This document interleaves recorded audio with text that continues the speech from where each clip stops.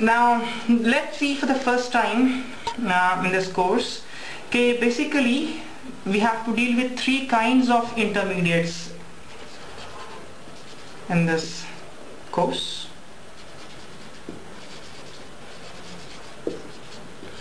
They are cations.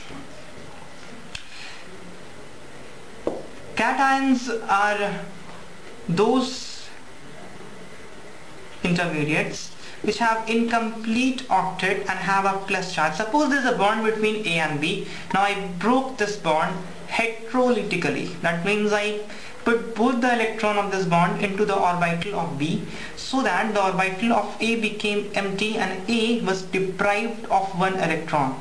So A is losing one electron, but the proton in the nucleus is not lost to compensate for the charge. So A will have plus 1 unit of charge. That means A will have an excess of 1 proton. On the other hand, B will have an electron from the outer source. That means there was 2 electrons in this bond. One was from A, the other one was of B. But while breaking the bond, both the electrons went into the orbital of B. That means B also have 1 electron of A. But in the nucleus, the proton number didn't increase. So the electrons are in excess in A and there's a 1 electron excess there, so B will have a negative charge. This species which is having plus charge is called cation, and this species which is having negative charge is called anion. If carbon is having plus charge, then we call it carbocation, and if carbon is having negative charge, then we call it carbanion. There's one more intermediate that frequently we'll deal with, that is free radical. Now suppose this bond between A and B we broke homolytically. That means while breaking the bond we gave 1 electron to each atom. We are using single-headed arrow. The single-headed arrow is used for the movement of 1 electron. Here we use double-headed arrow referring the movement of 2 electrons. Now if you have homolytic fission,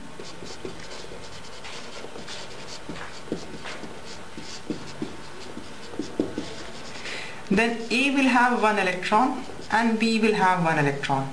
These kind of species which have 1 unpaired electron, these are called free radicals. They are called radicals and free because they are free for reactions, or they are very active for reactions. So generally they are termed as free radicals. Now the point here is cations are electron deficient. Anion has electron excess, and free radicals are also electron deficient. Cations are deficient of 2 electrons. Free radicals are deficient of 1 electron. And anions have electron excess of 1 electron. Now these are the 3 common intermediates. We have more intermediates like nitrine and carbene, which we'll be dealing with later in this course. But to start with, we'll be starting with the study of these 3 kind of intermediates. Intermediates means they are formed between reactants and products for short period of time.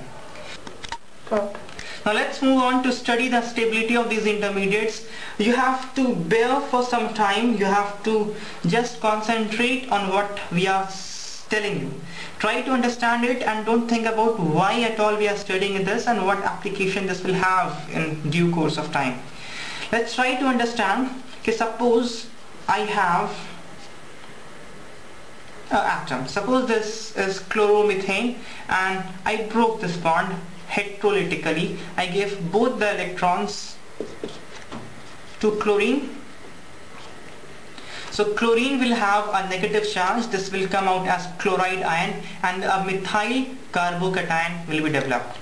Now suppose instead of this I have chloroethane.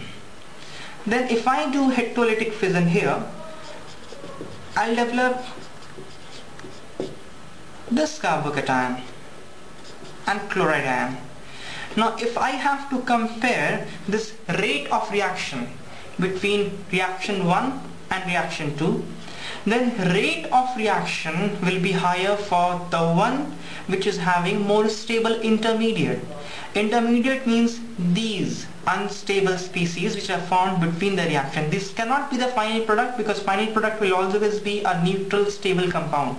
This will be the intermediate, and further reaction will be carried out on these intermediates.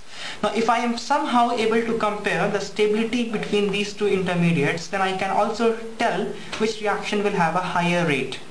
Now in order to compare the stability of these intermediates, let's look at these two. Here this carbon is devoid of 2 electrons. This carbon is also devoid of 2 electrons.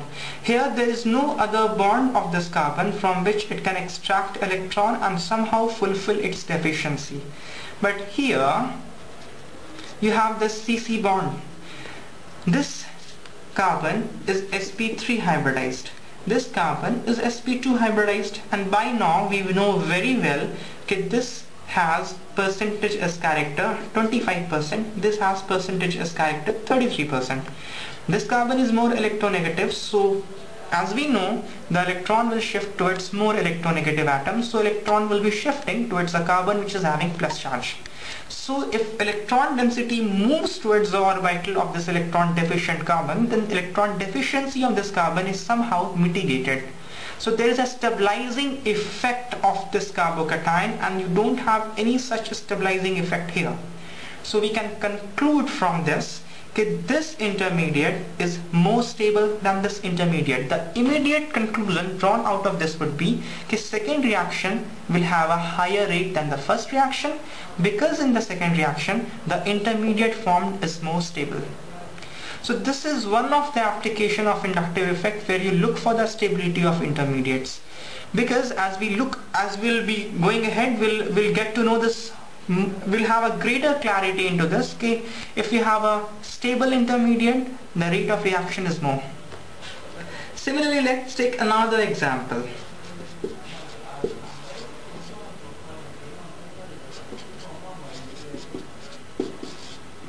Suppose I am being given three intermediates. These all three are carb anions, and they are termed as 1, 2 and 3. Now they are asking me to compare their stability. Now as I can see, in all three are carb anions, all three has excess of negative charge. The first thing that we have to keep in mind is neutral atoms are stable, whether you have plus charge or you have negative charge. They both are unstable. For stability, you have to move these intermediates towards neutrality. Plus charge has to be made neutral, and negatively charged atom as well has to be made neutral. Now if this is having excess of charge, then minus I effect will stabilize these anions, because the minus I effect will pull electron away from this negative charged atom, so the negative charge density on these atoms will decrease. It will move towards neutrality, and this will stabilize the intermediates. Now as such, all three atoms are electronegative, so all will pull electrons, all will decrease the electronic density on these carbon atoms.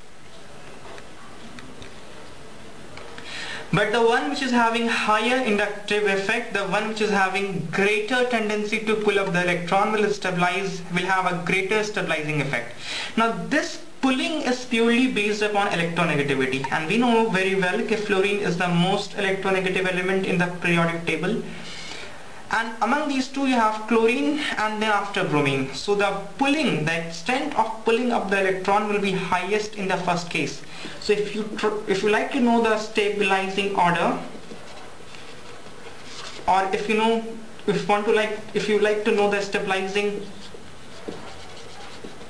or the stability order, the stability order will be first intermediate will be most stable, followed by second and followed by third, because in the first case you have highest electronegative atom that is having highest inductive effect. That's it.